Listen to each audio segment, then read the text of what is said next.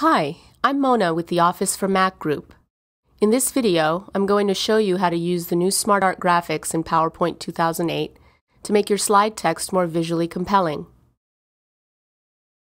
Say you want to convert this list into a graphic that makes it easier to see the relationship between the items. All you do is select the text. Then in the Elements gallery, click SmartArt Graphics. Look for a style that you like.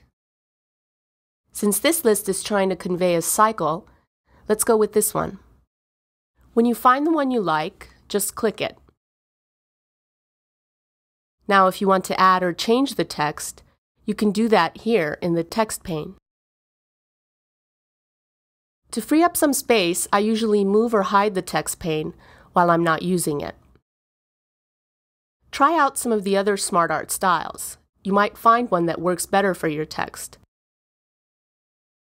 Once you select a graphic, you can experiment with some of these SmartArt formatting options.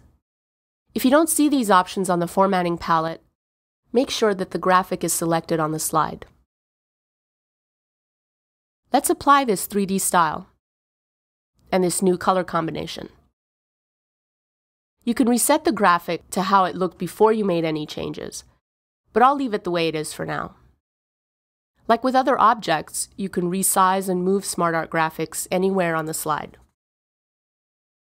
After you get the graphic to look the way you want it to, you can save it as a picture in case you want to use it in another application or on the web. You just Control or right-click here on the border of the graphic and click Save as Picture. So that's how you can use new SmartArt graphics to convert plain-looking text into something that looks more interesting. Be sure to check out Help and the Office for Mac website for additional PowerPoint 2008 videos, courses, and content.